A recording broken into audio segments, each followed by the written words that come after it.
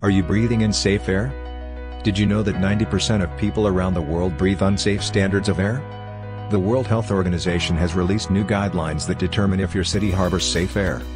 The guidelines recommend that 5 micrograms per cubic meter is the threshold for safe breathing air, meeting WHO standards. It is shocking to note that not a single country managed to meet its standard. The question now is if meeting such standards even possible? Experts believe that it is possible to reach such standards. However, changes in policies and time will be required to meet them.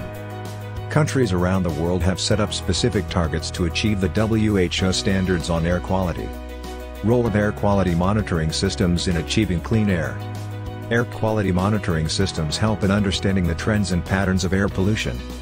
This helps the authorities to probe into the root cause of air pollution and adopt appropriate measures to mitigate them. Oizom has a range of air quality monitors that ensures accurate data collection of air pollutants on a real-time basis.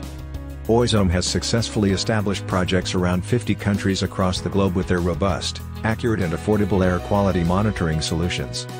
With its in-house patented technologies, it provides unique solutions for monitoring particulate matters, dust, odor, weather, and other toxic air pollutants.